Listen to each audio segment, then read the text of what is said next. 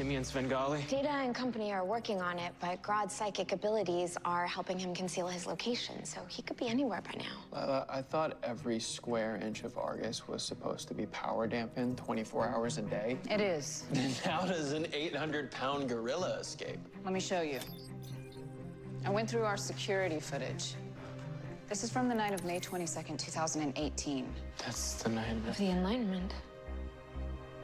DeVoe's dark matter wave took down all tech in the surrounding areas. Luckily, our generators kicked in. But not for a second. 1 second.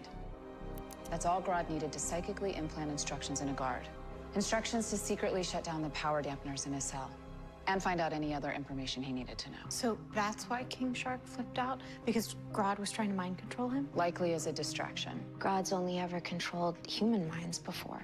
He must have had a hard time controlling King Shark because of the animal part of his brain. So King Shark was trying to resist Grodd's iron will? Respect. If Grodd's had his powers for a year, why wait until now to escape? It's probably no coincidence that the first thing he did was steal the telepathic crown. Tanya did say she's been working on the crown for a while. Grodd probably knew this was his perfect opportunity. And it was, thanks to our attack. All right, well, now that Grodd has the crown, what's gonna happen when he uses it? It'll amplify his mental abilities 1,000-fold, instead of just being able to mind control a few people at a time. I'll be able to control the whole city.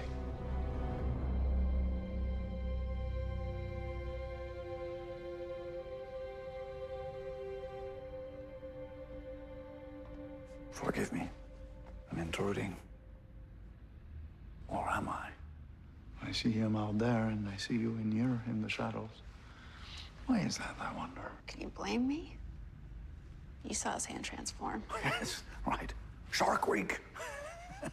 Not something you see every day, but no, I thought your hesitation occurred before that moment, not after. It was slight hesitation, but it was there nonetheless. Again, why do you think that is?